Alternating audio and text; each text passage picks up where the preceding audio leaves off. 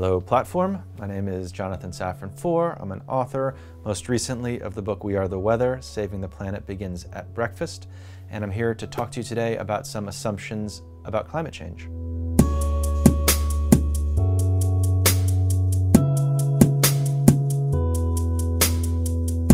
It is a hassle to think about climate change, but I'm not sure what it would mean for it to be too much of a hassle. God forbid, you got a cancer diagnosis. It would be a strange question to ask, is it too much of a hassle to think about your cancer? You'd be in the very unfortunate position of not having a choice but to think about it, unless you were either hoping for a miraculous cure or you were resigned simply to doing nothing and dying. I think when it comes to the planet, most people watching this aren't expecting a miracle cure and aren't willing to throw in the towel and just wait for the planet to die. We have, unfortunately, a prognosis, which is that our planet is sick. And it's sick for reasons that we know, because of certain activities that we participate in, choices that we make. Is it a hassle to make different choices? In the beginning, it probably will be a bit of a hassle. We're gonna have to stop doing certain things, not stop, but do less of certain things that we really like. But we don't have to give them up completely. We just have to do them with moderation, and by doing those with moderation, we can heal our planet. Well, this isn't a crazy idea, but it's not correct. We make a false distinction between individual responsibility and governmental or corporate responsibility, as if they were completely separate things. Our government is not acting in the ways that we need it to, and there's absolutely no reason in the world to think that it's going to act in the ways that we need it to anytime soon. Corporations are not acting in the ways that we need them to. There's no reason in the world to think that they're going to anytime soon. What we need is for them to change laws, to regulate in such a way that it's easier for us to do the right thing, that it's easier for corporations to do the right thing, it's easier for individuals. But if they're not going to do it, what do? Sit on our hands and complain about it, or get upset about it, or get angry at our leaders? We can march, and marching is a good thing. Whenever there's a climate march, I always participate, my kids participate, but I don't think it's enough. I think we have to act. We have to change our habits, and we have to pull money away from the truly bad actors. Meat is a great example. We know that animal agriculture is, if not the #1 cause of climate change, then the #2 cause of climate change.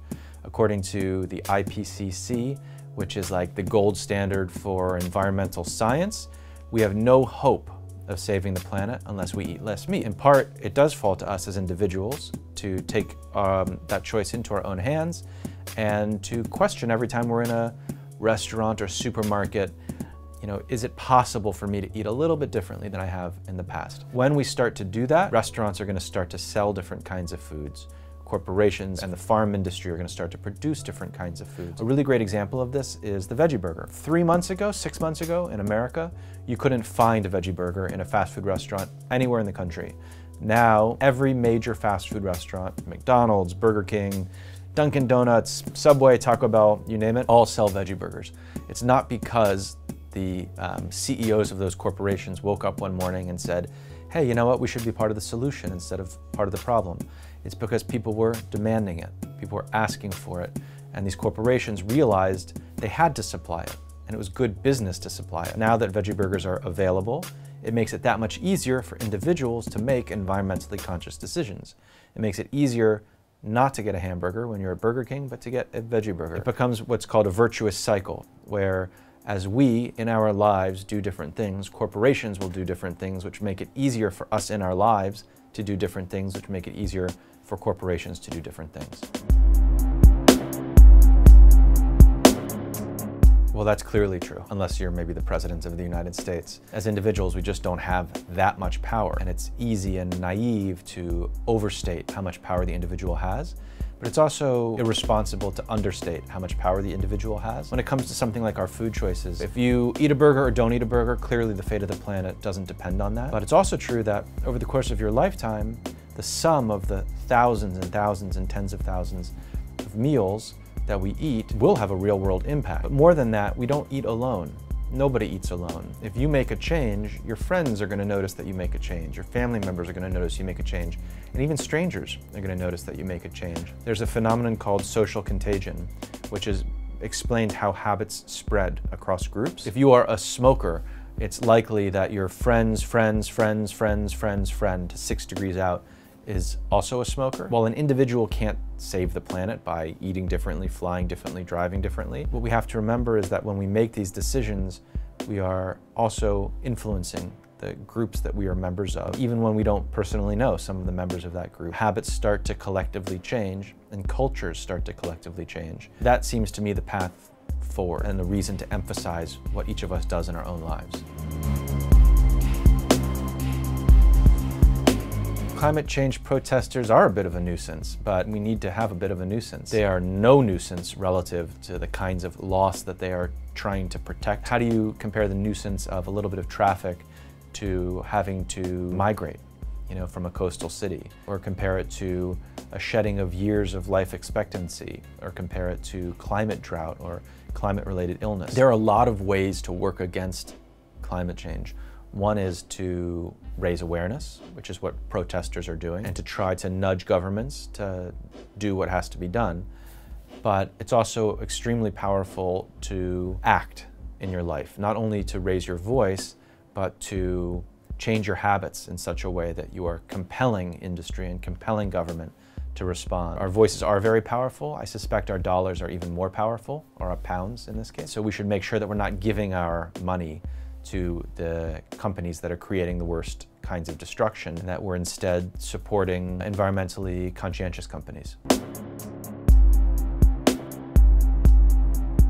There's an old joke about two fish who bump into each other in the ocean one day, and one of the fish says, "The water's kind of warm today." And the other one says, "What the hell's water?" Because a fish has spent its entire life in water, it's surrounded by water, it doesn't even realize that there's an alternative. 5 years ago, the conversation about climate change was pretty much non-existent, and now it's in the newspaper, if not on the front page of the newspaper, every single day. So the culture is changing very, very quickly, but when you're inside of the culture, it's not always obvious. But some of these changes are gonna happen slowly, and sort of with a lot of grassroots ground swelling until they happen quickly. We will be adding straw after straw after straw after straw to the camel's back, and then eventually it will break.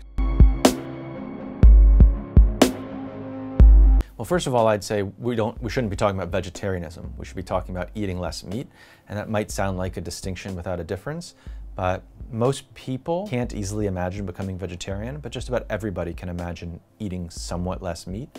And that's what the planet requires of us. The most recent science states that citizens of the UK and the United States need to eat about 90% less meat and about 60% less dairy. So that sounds like a lot, but it's still a world of difference from kind of absolute identity shift. What is the case is that there are people who live in what are called food deserts, which means they don't have access to fresh and healthy food. And that is a huge problem that we need to devote ourselves to solving. It should be an absolute right of anybody to have fresh and healthy food. But what does feel elitist to me is when somebody points at the existence of urban food deserts and says, because those people over there don't have access to fresh and healthy food, I, who do have access and have the means and am not constrained in my eating choices, am not going to make a change in my own life. It's the kind of quickest escape ramp for people who are unwilling to live differently. There was a poll in the Washington Post about 3 weeks ago that found that the majority of teenagers in America are feeling scared about climate change and are feeling angry about climate change. And that is so completely understandable. If I were a teenager right now, I would probably feel like the adult world had just given up, wasn't caring, wasn't trying, was unwilling to make any efforts to change, and was handing me a burning baton and saying, good luck with that. What you should know is, first of all, that that's not altogether true, although it's shamefully close to the truth.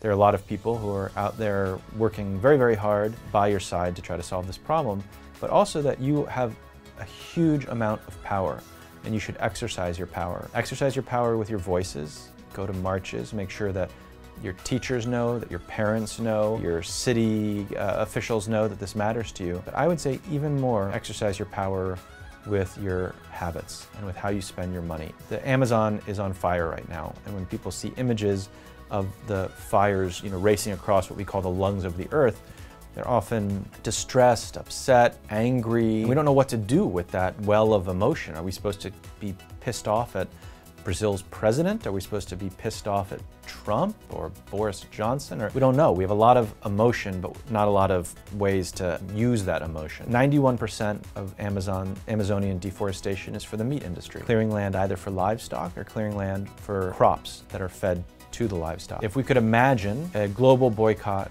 of beef, then we would protect the Amazon forever.